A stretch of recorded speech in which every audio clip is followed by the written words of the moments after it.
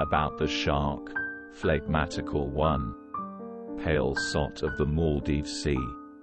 the sleek little pilot fish, azure and slim, how alert in attendance be. From his saw pit of mouth, from his charnel of maw, they have nothing of harm to dread,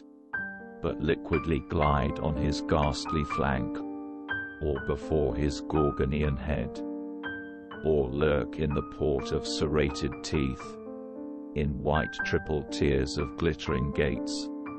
and there find a haven when peril's abroad, an asylum in jaws of the fates. They are friends, and friendly they guide him to prey, yet never partake of the treat, eyes and brains to the dotard lethargic and dull,